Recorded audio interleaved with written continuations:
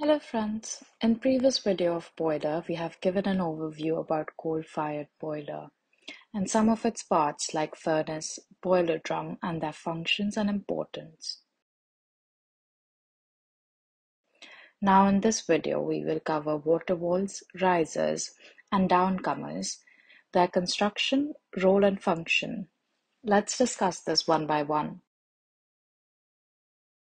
First is the water wall, also known as a membrane wall.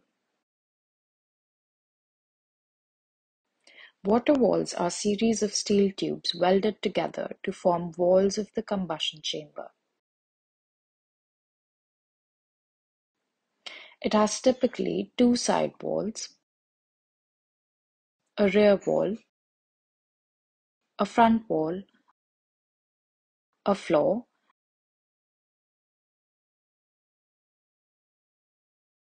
and the roof section.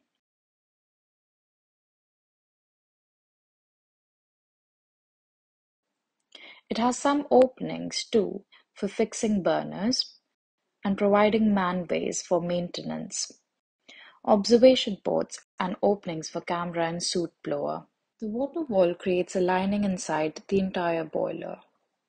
Its complete structure looks like a room which surrounds the furnace. Water flows inside these tubes and gets heated up when heat is generated in furnace. Tubular structures increases surface area of water to be heated up and therefore increases rate of heat transfer for converting water to steam. Importance of water walls are many. First, it increases rate of heat transfer due to tubular structure. Second, it increases absorption of heat due to large extent and increases combustion rate. Third, it increases steam generating capacity of boiler. Fourth, it protects refractory.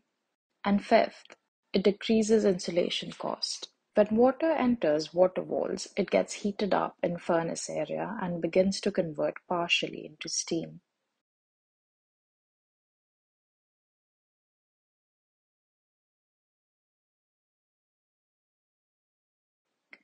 Density of heated up water and steam is lesser than the density of water fed.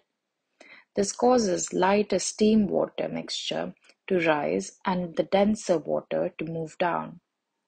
Such a movement of water and steam is called thermal circulation. Now we come to downcomers. Downcomers are a group of pipes that supply water from boiler drum to distribution headers in downward direction. These pipes are largest in diameter and are located outside the boiler. This is necessary to keep the pipes away from the heat source and maintain thermal circulation of water and steam. Next we come to ringheaders. Ringheader is a group of headers which receives water through downcomers and supply to boiler drum through water walls or risers. There are two types of ringheaders. One is bottom ringheader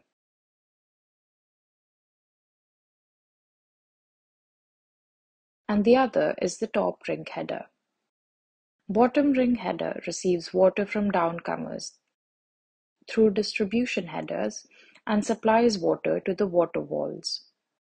On the other hand, top ringheader receives water from water walls and supplies to the boiler drum through risers. Coming to risers, these are the tubes that connect upper ringheader to boiler drum and send water-steam mixture to the boiler drum. To summarize this process, we can say the preheated and pre-treated water enters the boiler at economizer inlet header. From there, it goes to the boiler drum.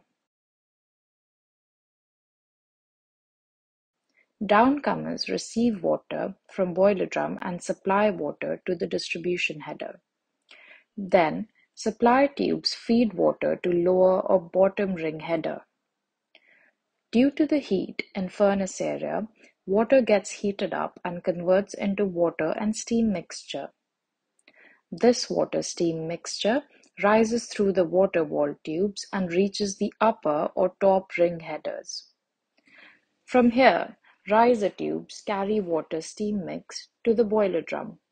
The water steam mixture enters boiler drum, also known as steam drum, where water and steam are separated. The upper half of the steam drum consists of many cylindrical tubes called cycloneseparators.